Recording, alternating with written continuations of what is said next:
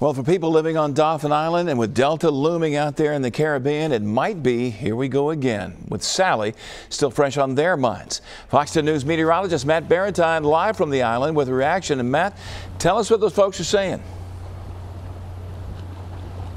Well, the residents I spoke to today just aren't happy about it at all. Of course, they are still cleaning up from Sally. Now they have to watch and wait to see what Delta will do. It's unbelievable. Gotten to be a little too much. Minnesotan snowbird Steve Amick had his trailer badly damaged by Sally.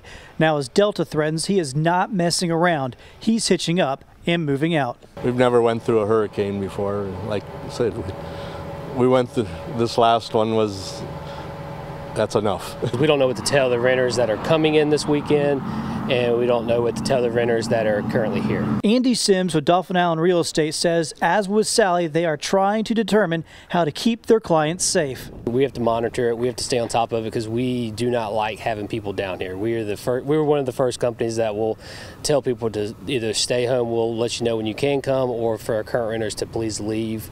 God, I hope it don't come in. At the Dauphin Island campground, Gary Collier has been very busy cleaning up after Sally, and the business is still closed. Hopefully it'll just stay out in the Gulf and fizzle out, I hope. But it don't look that way.